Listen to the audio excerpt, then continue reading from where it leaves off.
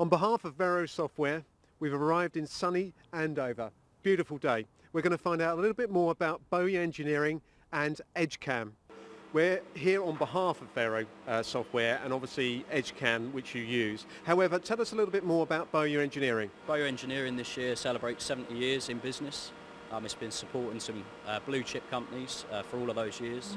And we sort of pride ourselves on also supporting one-man bands. We are involved in sort of multiple business sectors: design and manufacture, commission of special purpose machine tools, robotic welding fixtures as well for the automotive industry, as well as general machining, subcontract machining.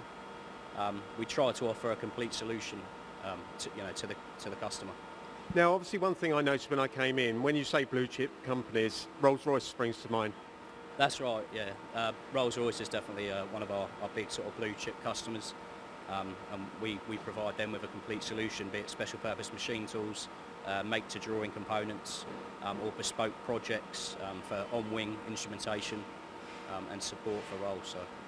With regards to some of the other software that you use, obviously from a CAD point of view, I've noticed that you actually use SolidWorks. How does Edgecam integrate with this? Edgecam integrates with SolidWorks very effectively. It allows us to extract information from the solid model, such as thread data, limits and fits on hole sizes. Edgecam also allows you the flexibility to reload solid, so if you've got standard components, which we try to standardise as much design as possible, then you can reload the solid onto an existing product or existing toolpath, minimising the need for reprogramming.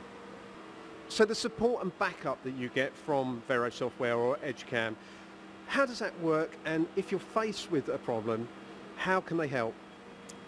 Edgecam support, we utilise that, especially with the introduction of the 5-axis Matsuura. Some of the simultaneous 5-axis cycles was a bit of a learning curve for us, and being able to log a support case via the portal or via telephone, we found extremely useful. And looking behind us here, you've got a Matsuura MX-520, obviously a recent purchase. Now, I know that Edgecam actually work with Matsuura. How does this work for you? The fact that Edgecam, obviously, and Matsuura work together, they know the product, so the post-processor was faultless, provided from Edgecam. Again, as I mentioned previously, we tend to model all back-end tooling, all cutting tools and all work holding within Edgecam. And the fact that we can rely on the post-processor means we can run as many unmanned hours on prove out of first-off components as possible. So obviously with Edgecam, it's saving you money, it's saving you time, and obviously you've been working them for 10 years. Could you run as effectively if you didn't have Edgecam? I would say almost certainly not. No way. Especially with the introduction of the 5-axis, the simultaneous tool paths that Edgecam allows you to produce.